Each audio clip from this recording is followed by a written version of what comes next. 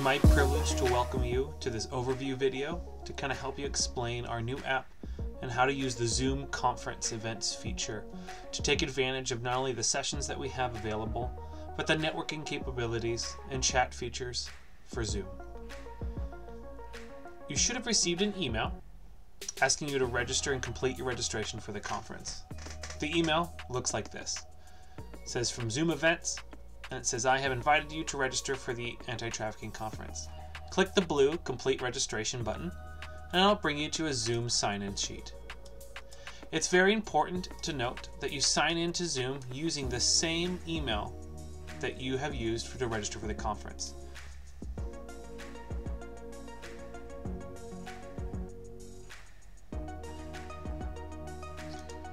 Once you've signed in, Zoom will ask you to complete your registration. Click Complete Registration, and then you're signed in, ready to go. You can add this event to your calendar by clicking here, or you can simply go right back in and join into the lobby. This is the main overview for the Asia Region Anti-Trafficking Conference. As you can see, it's a very simple app. You have your main lobby. In the main lobby, you can see the main lobby chat. Any chats that are done here will be sent to every single person in the whole conference. Clicking the back arrow allows you to see individual chats. You can chat with other specific individuals if you want at the event, or you can chat in individual sessions that you are participating in. Clicking on the Sessions tab will view all the sessions that are available.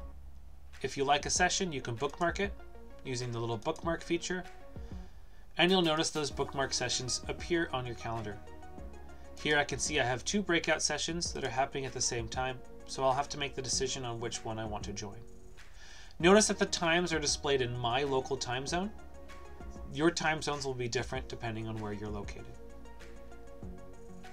After you've viewed your sessions and you like your sessions, if you want to learn more about your speakers, you can click on the Speakers tab and learn more about them.